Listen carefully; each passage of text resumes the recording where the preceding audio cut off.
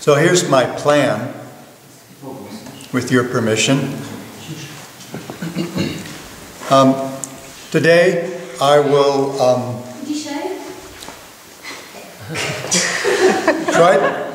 try to finish the 14th chapter of the 11th canto.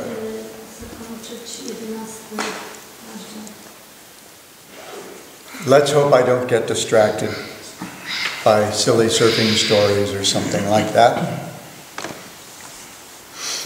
And then tomorrow, well, we'll see some interesting things, especially as we get to the end of chapter 14. It is, after all, called Krishna instructs Uddhava in the yoga system. So he's teaching him about bhakti yoga with an apparent emphasis on the yoga. But as we'll see, the real emphasis is on the bhakti. And then tomorrow, I want to talk specifically about bhakti. How bhakti works, how bhakti finds us. From Vishwanath Chakravarti Thakur's Madhurya Kadambini. I touched on this yesterday, and I thought it might be a good idea to spend a little time talking about it in more detail. So I have this morning, and then tomorrow evening, and Friday, I'm off.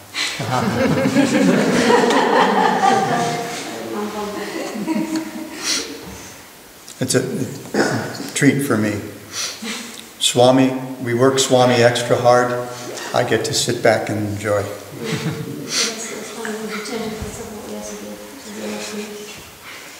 I'm officially an old person on Friday, too.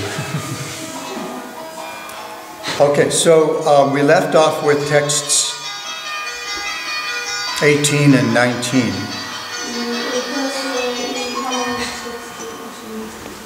Unfortunately, my hearing aids make it possible for me to hear that. If I didn't have them, then I wouldn't have heard that. So we'll pick up with text 20. So Krishna has just told Uddhava about a particular feature of bhakti that makes it superior to everything else. And now he says, Na sadhayati mam yogo, na sankyam dharma uddhava, na svadhyayas tapastyago, yata bhaktir mamorjita. Pretty impressive list of practices here, right? Sadhana, yoga, sankhya, svadhyaya, tapas, tyaga. All kinds of really cool sounding Sanskrit yogi things. But as we'll see, they don't stack up to bhakti.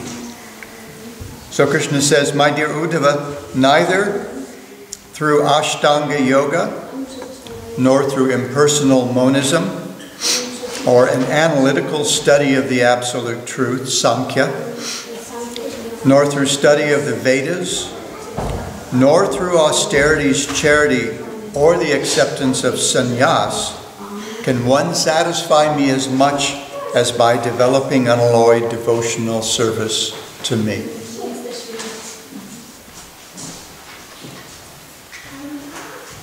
And he continues, being very dear to the devotees and the sadhus, I am attained through unflinching faith in devotional service.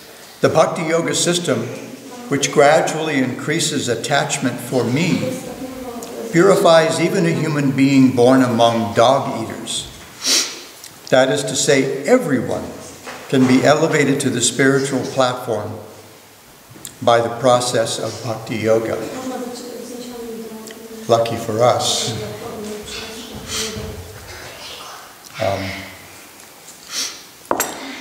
I sometimes say that I was probably born a vegetarian, but I wasn't born in a vegetarian family. I never liked meat my whole life, but I was born in a meat-eating family. So dinner time was always a battle. So it's lucky for me that Bhakti Yoga works even for those born among dog eaters. I might not have been a dog eater, and my family might not have been dog eaters, but they were cow eaters.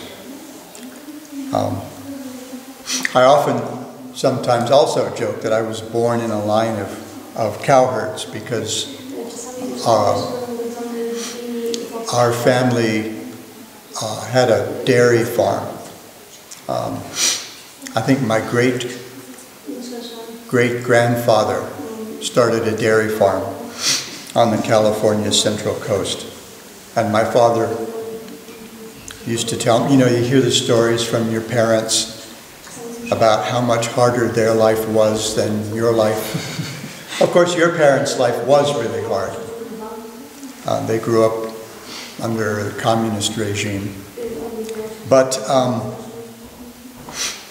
and my father grew up during the Great Depression in the 1920s and the 1930s.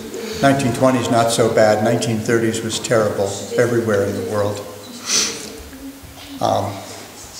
And he used to complain about having to get up at 4 o'clock in the morning to milk cows and wash milk bottles and things like that. So I was born in a family of cowherds, but not the best kind of cowherds, not like Nanda Maharaj or anyone like that.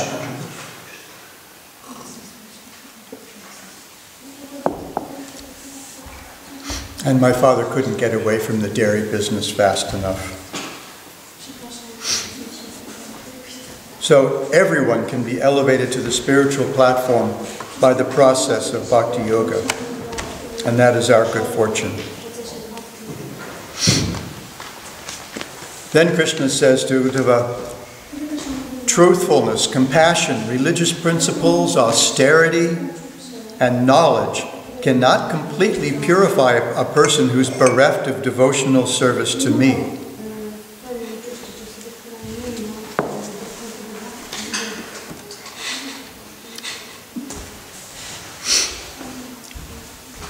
These are all wonderful qualities: truthfulness, compassion, religious principles, austerity, and knowledge. These are very elevated qualities.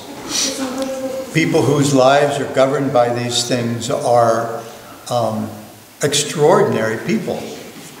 Everyone looks up to them. And these are very purifying qualities. Even people who come in contact with compassionate people, with truthful people, with religious people, with austere and knowledgeable people, even people who come in contact with them become purified. But not very much compared with those who come in contact with bhaktas. On 2 occasions I met Mother Teresa. Once in 1980, I was stuck alone in the airport in New Delhi. I was on my way to Mayapur. We had some sketchy tickets. Does sketchy translate? Sketchy? Sketchy.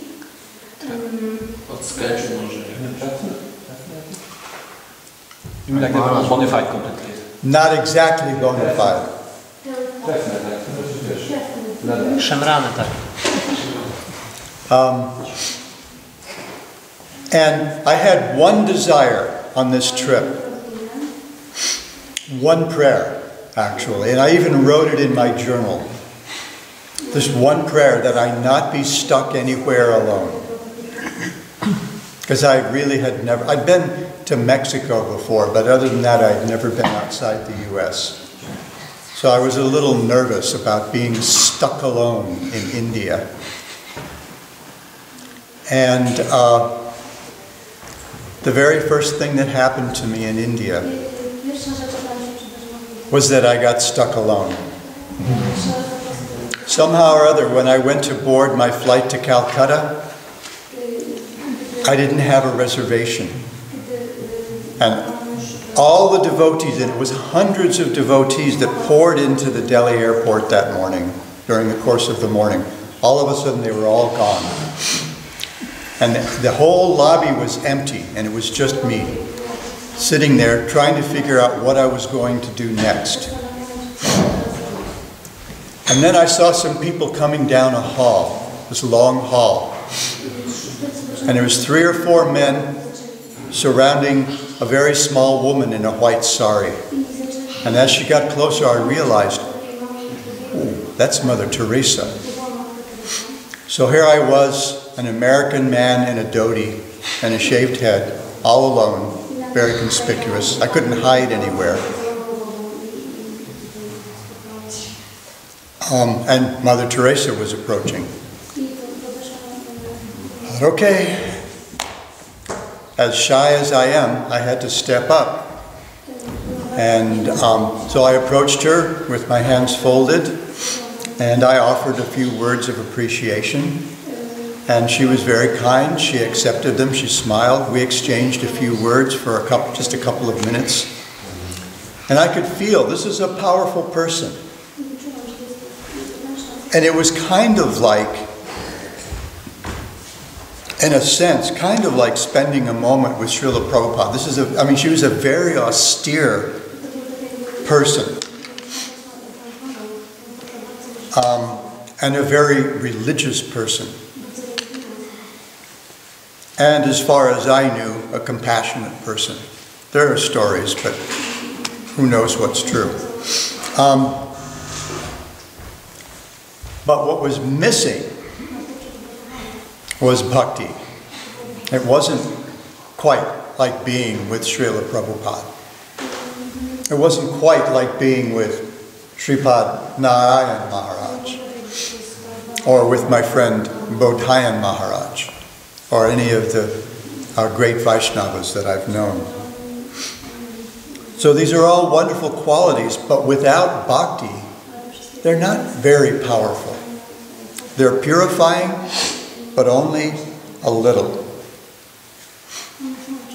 So something's missing.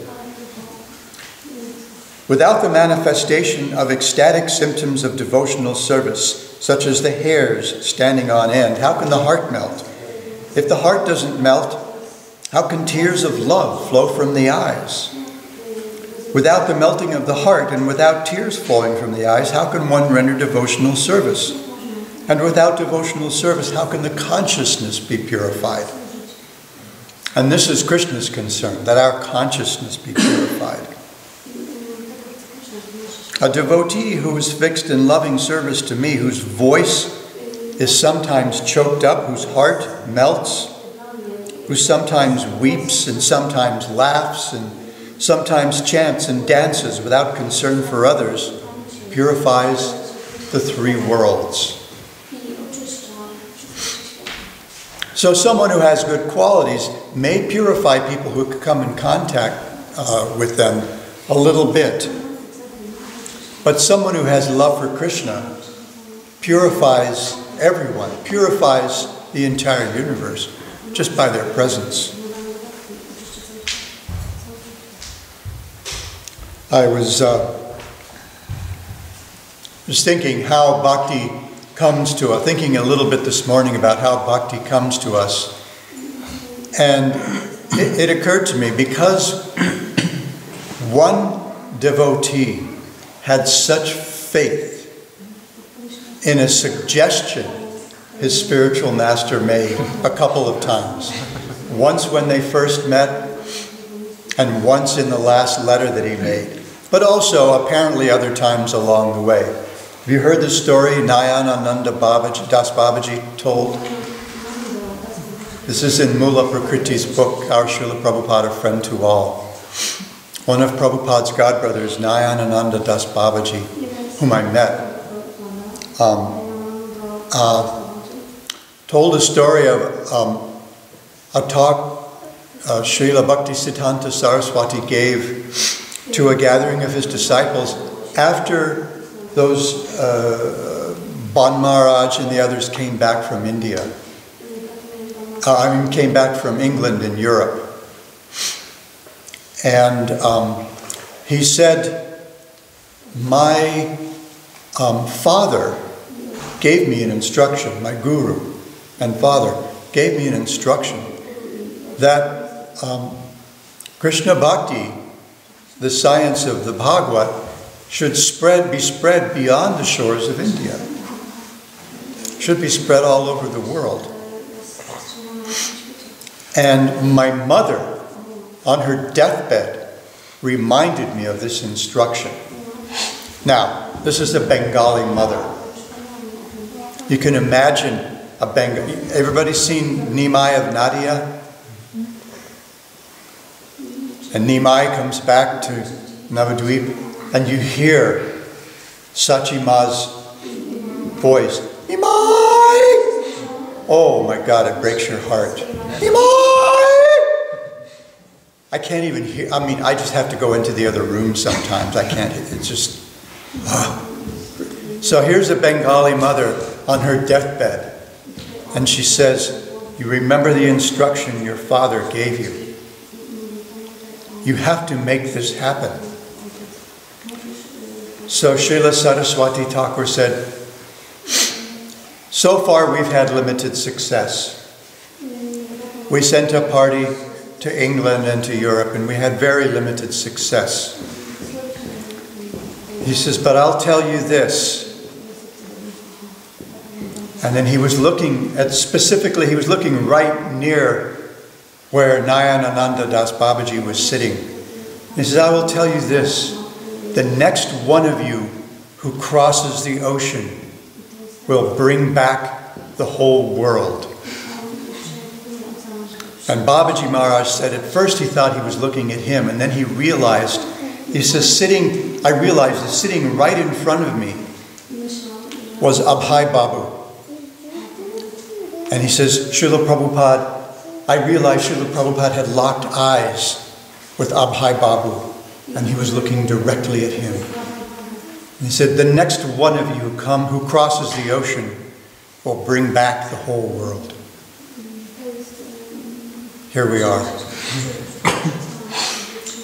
One person had such faith in the order of the spiritual master, just like that prayer Srila Govinda Maharaj wrote for Srila Prabhupada, Gauravagyam Shirasi Dritva Shaktiyavesha Swarupini. Because he took the order of his spiritual master on his head as his great burden, he became empowered with the Shakti of Lord Nityananda. And he was able to carry Krishna consciousness first to the west and then back to the east. Sometimes devotees, they hear these prayers and they think, well, would Srila Prabhupada be pleased? He said, listen to that prayer. Hare Krishneti Mantena Paschata Prachatar. He took the Hare Krishna mantra to the west and then he brought it back to the east. You think Srila Prabhupada wouldn't be pleased with that? Give me a break. Okay, now I've been distracted. If we make it to the end of the chapter, it'll be a miracle. Krishna continues, just as the gold, when smelted in fire, gives up its impurities and returns to its pure brilliant state, the spirit soul absorbed in the fire of Bhakti Yoga is purified of all contamination caused by previous fruitive activities, and as a result becomes situated in his constitutional position as my eternal servant. If a diseased eye is smeared with medicinal ointment, it can gradually recover its lost ability to see. Similarly, the more a living entity becomes purified by hearing and chanting the narrations of my auspicious glories, the more he can perceive my transcendental form. Here's our medicine. Right? This is our medicine. And then it becomes our food. We feast on it. First it's medicine, we We take it assiduously. Take it in our doses every day. Hearing Srimad Bhagavatam in the morning, chanting our japa, going to regular kirtans, and after a while, we can't get enough. So the more they hear and chant the narrations, and the more they can perceive my transcendental form. The mind of a person who meditates on the objects of the senses becomes entangled in such objects. But if one constantly remembers me, then his mind becomes absorbed in me. And then some prescription. One should give up all paths for material elevation, which are no better than the creations of a dream. One should rather absorb his mind in always thinking of me, for this will completely purify him of all material contamination. One who is aware of his eternal self should give up the association of women and those who are attached to women, and fearlessly sit down in a solitary place to carefully meditate on me. Now, if you're a woman, this means men and people who are attached to men. If you're gay, that means people who are, you know what the deal is. In other words, the objects of the senses, because this is a very entangling, we know this is a very entangling business. And we regulate it, by having monogamous committed relationships. And that takes some of the thrill, I guess, the adventure out of it. You don't hear the violins and tambourines. There was a movie when I was young called Steve McQueen and Natalie Wood's movie, Love with the Perfect Stranger. And one of the themes was, when you fall in love, you hear violins and tambourines. And at the very end of the movie, there was Steve McQueen and Natalie Wood standing in an intersection in New York City, right in the crosswalk in the middle of the street. And there were violins and tambourines, and the camera was swirling around, and they were falling in love. Of course, I think he hired musicians because he was a part of the musicians union or something like that. And then it becomes the kind of falling in love to the daily business of loving each other and helping each other, love Krishna more and more each day. And this works. When we do it, we see it. It actually works. But otherwise, we need to, we need to be able. If you can't do that, then you need to go to a cave. You just got to find a cave. But actually, Vishwanath Chakravarti Thakur says, actually it's Bhaktisiddhanta Saraswati Thakur who says that it's really only possible to do this by engaging in Sharanagati, by engaging in surrender to Krishna. And then Krishna continues, all kinds of distress and bondage, of all the kinds of distress and bondage, none is greater than the suffering and bondage arising from the intimate association with the opposite sex, and with those who are attached to the opposite sex. And Vishwanath Chakravarti Thakur makes a very interesting observation here. He says, the association of lusty men can be even more dangerous than association with women. Because they're always, talking about this. I was raised by a lusty man. My father is 93 years old, and he, just maybe 3 months ago, he got married for the 4th time. My brother and I wish him well. We just want Dad to be happy. But for Pete's sake.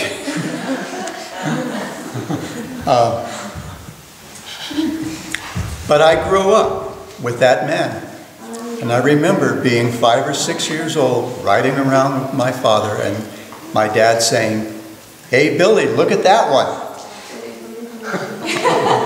What chance in the world did I have?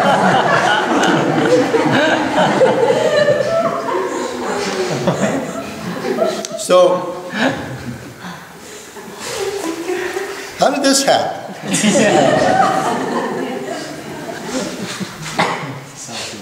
Then Uddhava asks Krishna, "My dear lotus-eyed Krishna, please describe to me how one who desires liberation should meditate upon you. On which form should he meditate, and what should be the nature of his meditation?" Here it comes, boys and girls. Fasten your seatbelts. The Supreme Personality of Godhead said, while seated on a level seat that is not too high, or too low, keeping the body straight and yet comfortable, placing the hands on one's lap, focusing the eyes on the tip of the nose, one should purify the pathways of breathing by practicing the mechanical exercises of Puraka, Kumbhaka, and Rechaka, and then reversing the procedure. You guys have this down, right? This is part of our, you get up in the morning and you do the Puraka, Kumbhaka, and Rechaka, no sweat. Having fully controlled the senses, one should thus practice pranayama.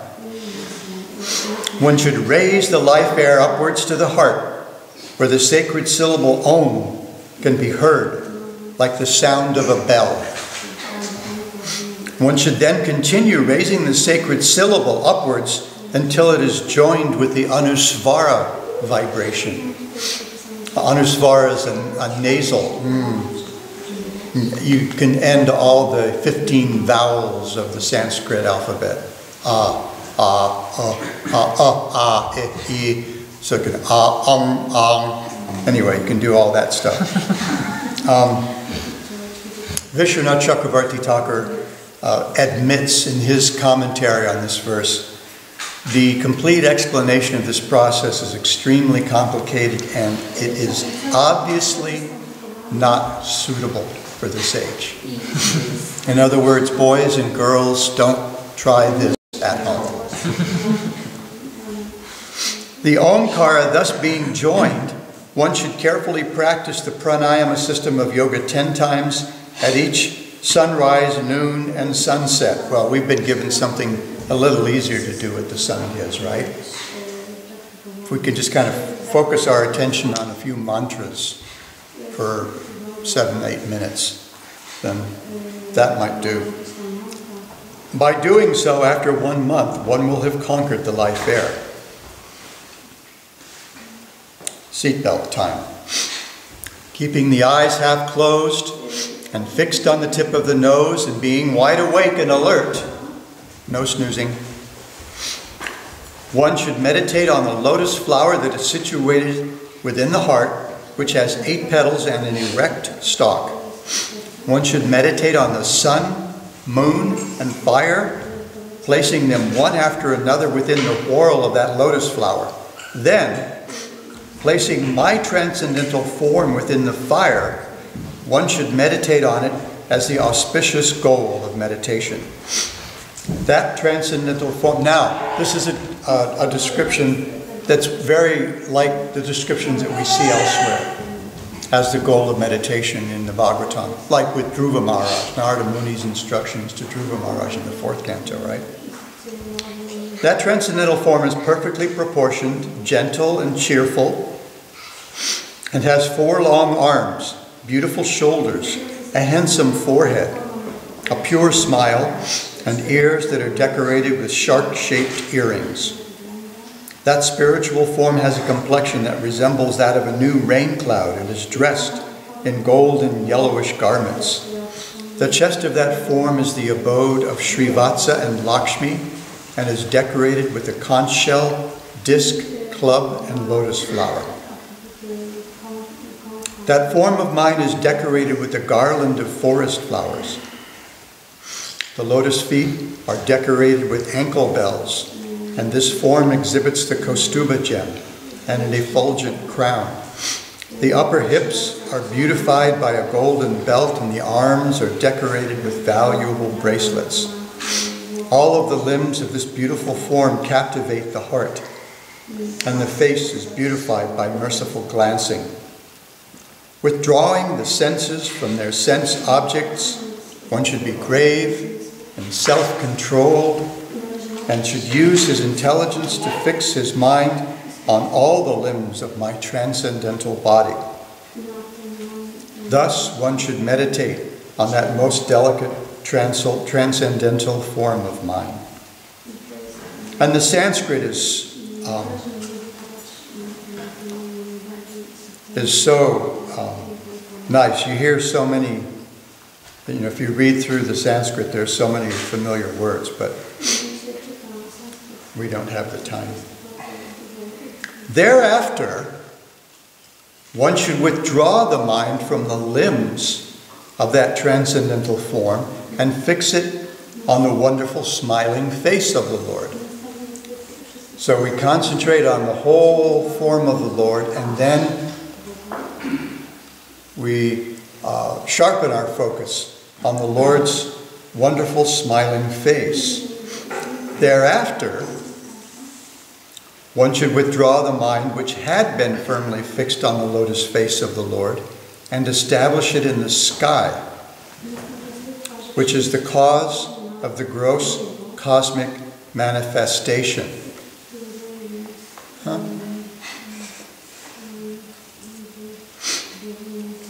Finally, one should relinquish that meditation as well and become fixed in me, thus giving up the process of meditation altogether. Manmanabhava madbhakto madhyaji mam namaskuru. And it all comes back to this, right? Just love me. That's what it's all about. Forget the hokey pokey. That's what it's all about.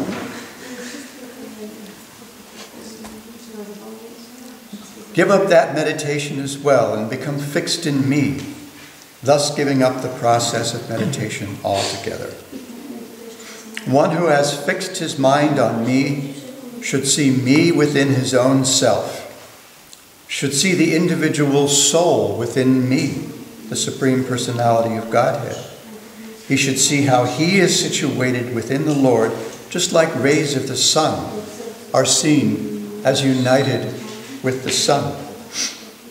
When the yogi carefully controls his mind by complete absorption in meditation, his false identification with material objects, mundane knowledge, and fruit of activities is soon dispelled.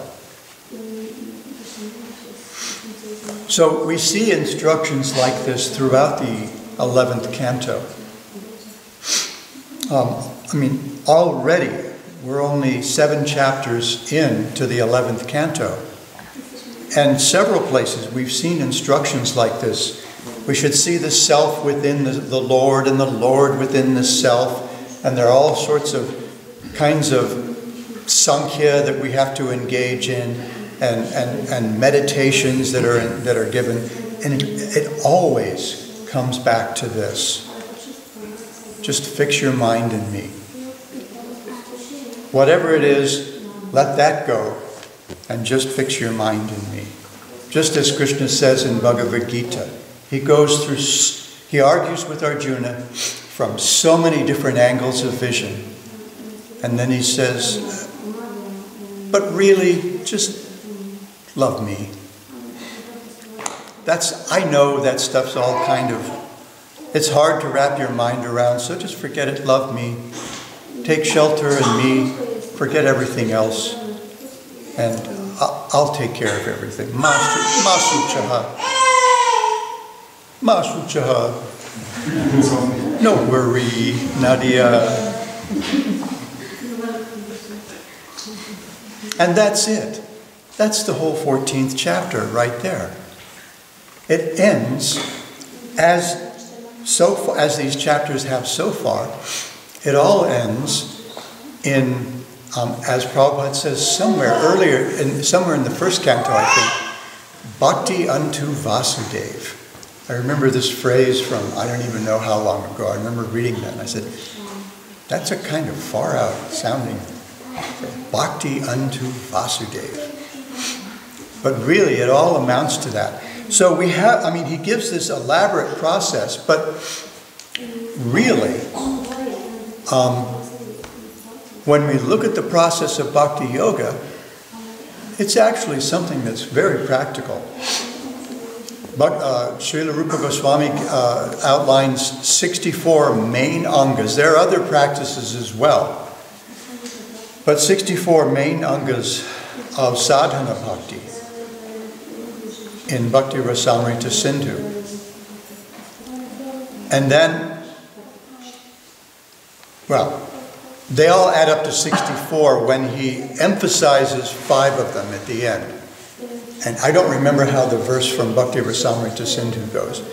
But when Lord Chaitanya, when Krishnadas Kaviraj has Lord Chaitanya instructing Sanatana Goswami in the 64 angas of bhakti in the 22nd chapter of Madhya Lila in Sri Chaitanya Charitamrita, he says, Sadhu Sangha Nam Kirtan Bhagavat Shravan Mathuravas Sri Murtira Shraddhaya Sevana. Sadhu Sangha, associating with elevated devotees. Sadhu Sangha, and Srila Rupa Goswami describes Sadhu Sangha in Bhakti Rasamrita Sindhu as devotees who, sadhus, so they're elevated, they're devotees who are advanced. Asajatiyasya snigdasya. They share our mood, they're from the same group, and they're affectionately disposed. That's who we should associate with. Sadhu Sangha, Nam Kirtan, chanting the holy names. People just like that. People like singing. When I was a kid, back in the late 50s and 60s, one of the popular culture crazes was folk music. And one of the features of folk music, especially as it was introduced by one of my own heroes, Pete Seeger, was the sing-along. Pete Seeger would have, he would have the audience. I mean, everybody who went to a Pete Seeger concert knew the songs he was going to sing. He usually didn't sing a new song. They knew the songs he was going to sing, and he wanted them to sing along. And the concerts were usually overbooked. There were more people than the venue would hold. So there was always a large part of the audience right up there on the stage with Mr. Seeger. Right up there on the stage. So it was a big old hootenanny, big old sing-along. And and people like that. People like that. You go to rock concerts, and there's always some kind of favorite number where the star, cues the audience, now it's your turn to sing along in the chorus, or some favorite word in the song is, or something like that. So people love that. And on its surface, that's what kirtan is. It's call and response, sing along. We get into it.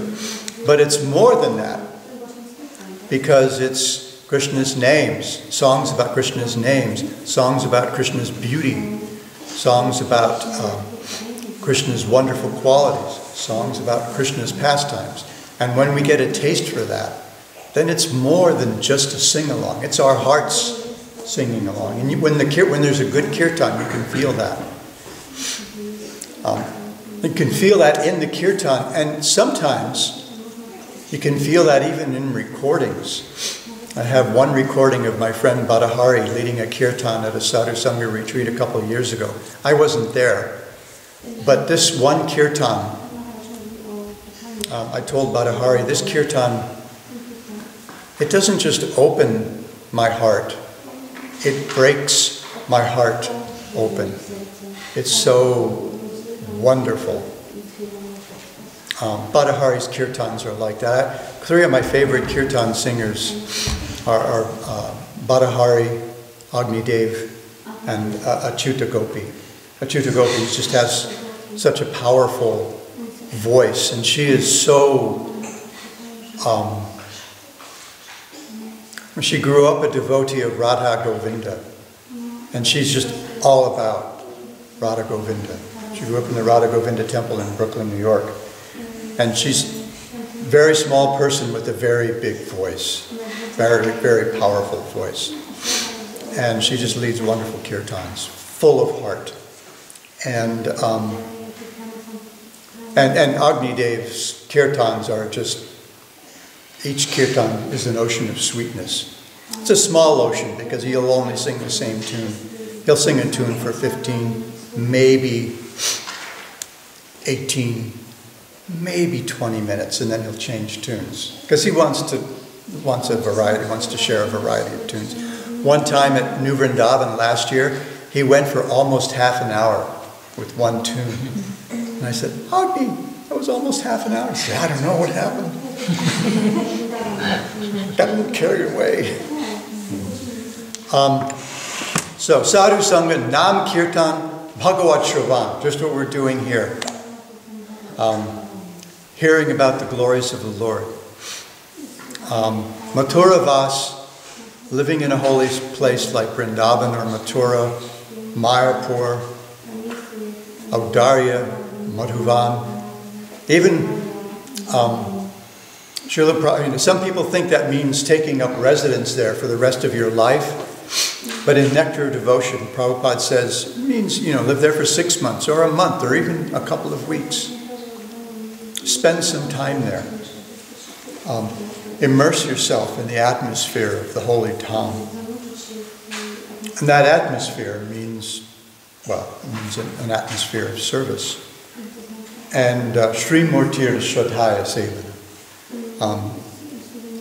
serving the deity form of the Lord with love and faith, giving our heart to Krishna in that way. And these are easy things. They're a heck of a lot easier than sitting on a seat that's not too high or too low. Well, sitting on a seat that's just right, like Goldilocks, and sitting comfortably with your hands on your lap, that's okay. But the whole staring at the tip of your nose and the pranayama thing and establishing a lotus on an erect stalk in your heart with the fire and whatever, all those other things, that's a little much. That's a little much for us. We can hardly stand the idea of spending a week somewhere where there's no internet. But if we can spend a week where we're immersed in sadhu sangha, in hearing and chanting about Krishna, in associating with Giriraj and Gaur Nitai, and all the wonderful activities that the devotees have organized for us here. That's life. What else is there? That's easy. We can do that. And if we can bring that back to the rest of our life, the other 51 weeks of the year, and then share what we get here with the other devotees that we have contact with, the devotees who weren't fortunate enough to come spend this week with us here. Then that's a wonderful thing. That's Bhakti Yoga. We don't necessarily have to go find the cave, to run away from the opposite sex, and cut ourselves off from the world. We can immerse ourselves in the world without being part of the world, because we'll be sharing what we got here with the world. That's why we're there. I know sometimes when I used to teach, the best part of teaching was when I used to get to sneak a little, because I am a naughty boy. I admitted that yesterday. When I used to get to sneak a little Krishna consciousness in. There was one thing I would do the very first day of class when we would read the syllabus. And there was a thing we used to have to include in the syllabus to make everyone in the class feel comfortable and included.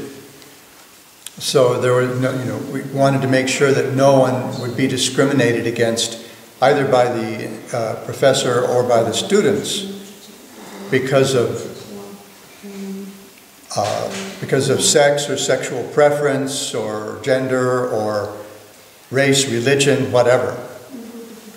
So I would read through, when we would read through the syllabus, I would get to this part and I would just say, look, everyone has to feel comfortable in my classes. Now, we generally can tell who's black and white, who's a man and a woman, although nowadays that's less the case. My best friend from high school, you can't tell. My best friend from high school is transgender. But you don't always know who's liberal or conservative, who's a Republican or Democrat, who's Catholic or Baptist or Jewish or Muslim. We might even have a Hare Krishna in this room. You don't know. And so it'd give me a chance to say Hare Krishna. And then at the end of the semester, I would always bring Mahaprasad. I would make sweets at the end of the semester. End of the spring semester, I would make chocolate chip cookies, and I would offer a mound of chocolate chip cookies to my Thakurjis as part of my puja that morning. The whole mound would be offered. So everything was Mahaprasadam. It wasn't like some students got Mahaprasadam and some students got mini prasadam. Everybody got Mahaprasadam. And at the end of the fall semester, because it's Christmas time and fudge is a Christmassy thing, I would make fudge. And I would distribute Mahaprasad to my students. And also at the faculty meetings, we would have a department meeting at the end of the semester, and I would always bring prasadam to those meetings and try to see if I could make those poor people fortunate. So that's what we do. We get what we can when we have time to spend together, and then we share that with everyone we can the rest of the year. And that's Bhakti Yoga, and it's a lot easier than this other thing, because that's what Krishna ends up with when we get to the end of this chapter. He goes through this whole elaborate rigmarole, and then he says, and then forget all that, let it all go, and just love me, because that's really what it is all about. Does anyone have anything? I have one question, because as you mentioned, Krishnadas Goswami repeats after Bhakti Rasamrita Sindhu, talking about these 5 most important angas of Bhakti. And I remember last year Guru Maharaj said that what is Vrindavan or what is Mathura, that this is the state of the mind. So it's not necessarily means that you have to go there, visit every year, but that the state of your consciousness. Is it sometimes even more important than visiting the places, because the places are also under the changes? The places do undergo the change. I'm sorry. Dobrze, to moje pytanie dotyczy tych 5 najważniejszych, najistotniejszych ang bhakti, czyli takich procesów bhakti, o których Maharaj wspominał, cytując Krishnadasa Kaviraja Goswamiego, a ten z kolei sięgając do Bhakti Rasamrita Sindhu Rupy Goswamiego. I wśród nich jest jedna z ang, którą możemy przetłumaczyć jako mieszkanie w okręgu Mathury. I tak jak Maharaj powiedział, można się udawać tam na przykład raz na 6 miesięcy albo raz na jakimś większych odstępach czasu, ale w ubiegłym roku dokładnie Krishna Karana o to pytał Guru Maharaja i Maharaj odpowiedział, że Vrindavan to jest stan świadomości, a nie jak gdyby sam miejsce w takim geograficznym znaczeniu. Is there a Bhagavad Gita on the table? Yes. Is it wrapped? Jest wszystko otwarta? Ale czy jest zamknięta? To otwórz. It's in Polish, Maharaj. Oh. Polish. It's in Polish? Polish. Maybe next time. There is a footnote. I don't remember. I'm trying to remember where it is. There's a footnote in Bhagavad Gita, It's Feeling and Philosophy, where Swami addresses exactly that point, that Mathura is a state of consciousness.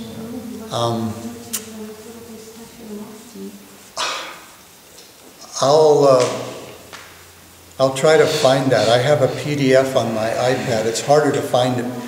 I'm much more adept at analog books than digital books, at navigating them. But I'll try to find that. But it's a wonderful point, and that's a point that he makes in a footnote when he's talking about Mathura somewhere in Bhagavad Gita. I'll try to find that. And if we were online, I would put it in the Sri Chaitanya Sangha group and on Tattva Vivek, but maybe I can do that when we get back Saturday. Thanks. Good one. Thank you. Does anyone have anything else? Chyba rozdział 8 pisze nam w kilometrach podaje okres matury ten. In the 8th chapter, Prabhupada in his statement, somewhere there, describes even in kilometers the range of Mathura. Tylko Dharmasad wychodzi o Gitę w przykładzie z Tripurariego. We are talking about, Madhupani made a point that we're talking about Bhagavad Gita by Tripurari Maharaj. Yeah. Both things are there. Now, if we go to Vrindavan or Mathura now, I've heard it may be very easy to be distracted. Because now it's really crowded. They have internet, TV, all kinds of things. Even we heard the other night, liquor shop. Govinda's liquor shop. Really? Pardon? In Mathura, maybe not in Vrindavan. Oh, in Mathura. Oh, someone told us in Vrindavan. I mean, my understanding was that liquor was completely outlawed in Vrindavan proper. And I can accept that might have changed. Because so many, they paved the Parikram Marg, they building bridges and so many things. Last time I was there, you'll be shocked, was 1982. So across the road from Krishna Balaram Mandir was just empty fields.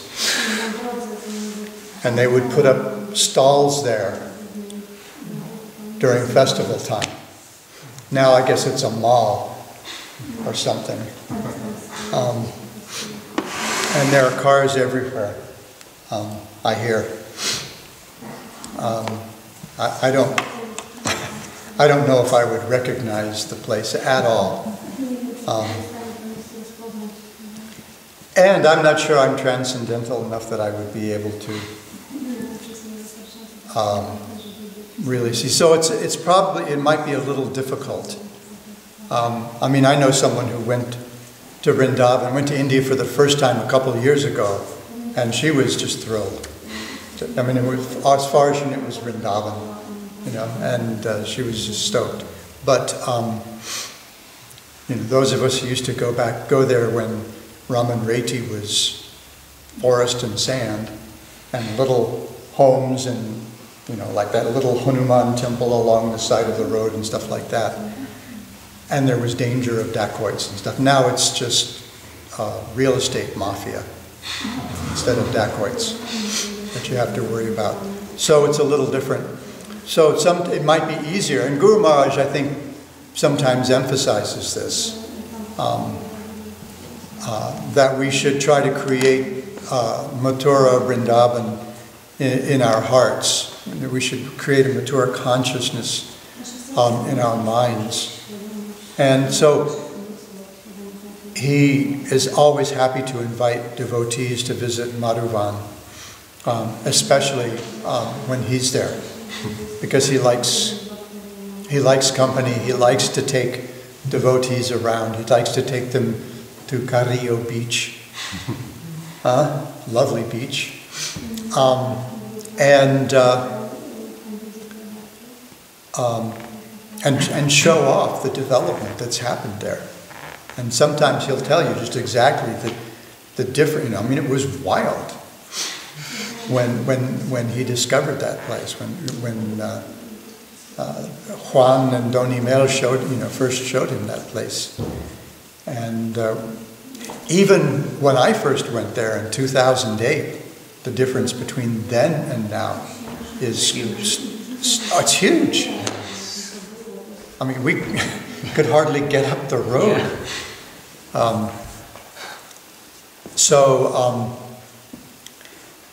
And then there's also Sargrahi, which he's more than happy to show off to devotees. Just a lovely, beautiful property in a lovely setting, the mountains of western North Carolina.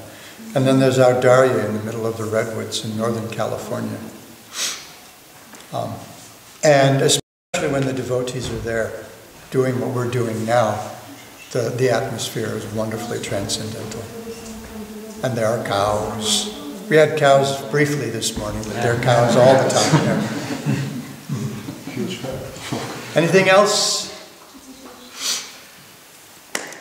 Thank you once again.